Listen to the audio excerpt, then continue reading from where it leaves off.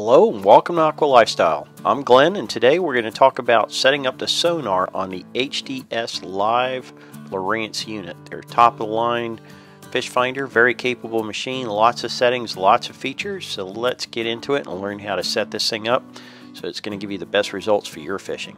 So let's check it out.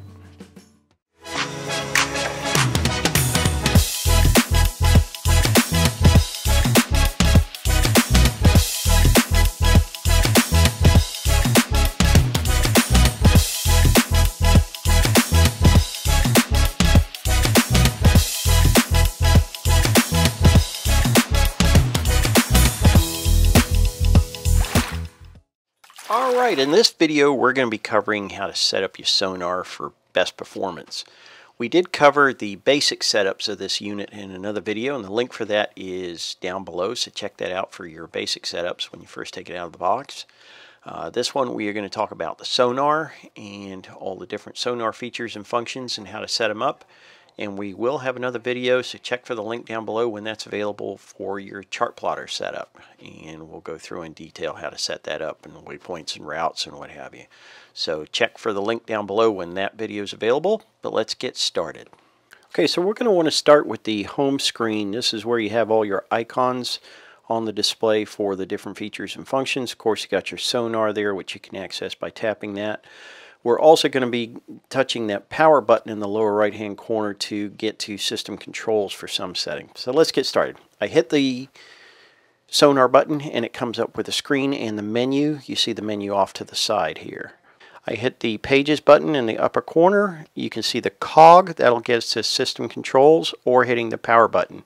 Then we hit settings in the system controls menu. That'll bring up your sonar settings and choices. Now most of these you can leave alone unless you are tying in multiple displays, that kind of thing. If you are, they're pretty self-explanatory. You just go through and turn each on or off by clicking on the bar. Again, my recommendation is if you're using a single unit with a single transducer, there's really no need to get into this and make these changes at first. You can go in and customize later once you get more familiar with the machine. There are things like sonar log setups and keel offsets, that kind of thing. So if you do need to do setups, like I said, they're very self-explanatory. Just run through and make the adjustments by clicking on each of the lines. Okay, now let's get started on the screen menu-driven options. So when you hit the button and the sounder option comes up, you can see here on the right side of the screen that you've got a menu bar that pops up and gives you all different kinds of options. This first one is setting to set the general parameters for the best options for shallow, fresh, deep, slow troll, fast troll, clear water, and ice fishing. So it's going to set the basic parameters up to give you the best image possible for each of those scenarios. The general is a good one to start with if you're not fishing one of those other specific patterns or types of fishing. Next is range. Now range, if you set it in auto, it's going to work just fine, but if you're not changing depth too rapidly, I like setting it for a maximum depth that you're going to see in the area. That just keeps the screen from jumping around and zooming in and out, making it harder to really get a perspective of what you're looking at. If you set this depth, you can see it's just as it's running across the screen there, it's not jumping around, and you're getting a good, straight, easy image to read. You can even set a custom range by hitting the custom button down at the bottom of the menu there, and you can set your upper and lower limits. So we'll cancel out of that and go back on the menu, and the next item is going to be the frequency. Now it might default to 200 kilohertz, but it's got all the different possible frequencies. Depending on the transducer you have, you're going to want to select the one that's best for your fishing area. Generally, the 200 kilohertz or high chirp is going to work best in shallower water. 50 kilohertz or medium or low chirp are going to be better in the deeper water. So keep that in mind. And keep in mind that I'm saying deeper is going to be 100 feet or more, generally speaking. Okay, and then we'll go back, and next option you're going to see is sensitivity. Sensitivity is a slider. Again, you're going to want to leave that in auto. It's probably your best bet for 90% of the time. Unless you're seeing some snow or clutter on the screen, you're not going to want to reduce or increase the sensitivity. Alright, so we're going to hit the back button, go back to the menu, and next is Contrast. Same thing with contrast. Auto is generally going to be just fine for you. If you're finding you're not getting a good reading, you can play with the slider and adjust it. But 90% of the time, contrast can be just fine in the auto mode. Okay, now we'll go back and go to the advanced settings, which is down at the bottom of the menu there. Noise is the next option. That's going to be if you get streaks on your depth sounder, you'll make adjustments to medium or high. Otherwise, keep it at low or off. And those streaks would be like vertical lines going down the screen, usually caused by electrical interference.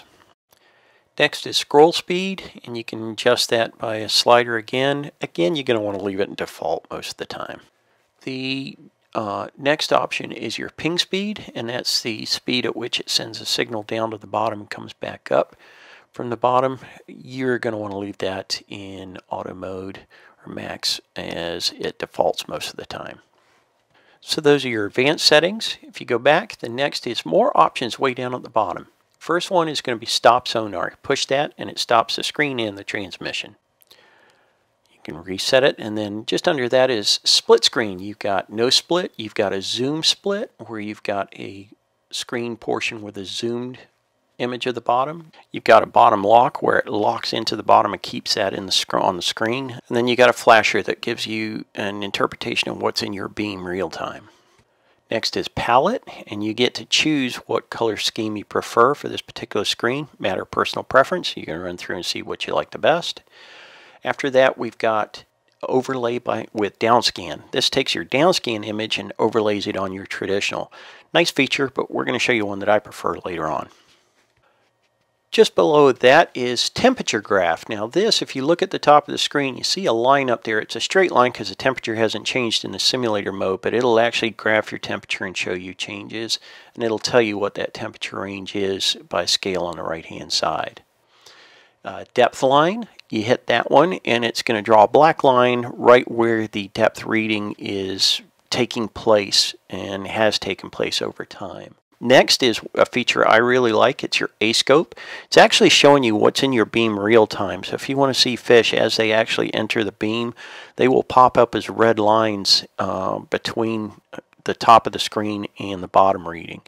Also really good for reading what kind of bottom you're over, whether it's soft or hard sand. Pulling the menu up, you'll see preview, and there's two options, cursor only and always. If you tap the screen wherever you want the preview to pop up at the top screen there, it'll do it from wherever the cursor was back and show your history. You can have cursor only, you can have always, and it'll just draw a history of your bottom picture at the top in miniature at that top bar. Really nice. Then you got Fish ID. Fish ID you can leave off, which most pros do. You can have symbols to show fish of varying sizes depending on the size of the feedback. You've got depth, where it'll give you the depth of each of the fish, or you can select both, where it gives you both a symbol and a depth for each of the markings. Last on the menu line is Fish ID beeps, and last and probably least, because it's my least favorite, beeps every time it identifies a fish, and it drives me nuts, so you may want to leave that one off. Well, that's it for the standard sonar menus and setup features and functions. We are going to have a video to break it up and make them not so long. We've got another video that we'll post, and we'll have a link down below in the setup and menus of the side scan, down scan, and live view functions that this machine is capable of. So stay tuned for that video. We're also going to cover a video, have a separate video on your chart plotter setup and the different menu functions on that and how to set it up. So stay tuned for that. Links for both those videos will be provided down below as soon as they're available. So stay tuned. Don't forget to hit the notification bell so you know when those are posting. Like and subscribe. Please remember to hit the like button. It helps our logarithms and helps the channel a great deal. Hope you enjoyed this video. If you did, stay tuned for more, and we'll see you back here soon. Thanks so much for watching.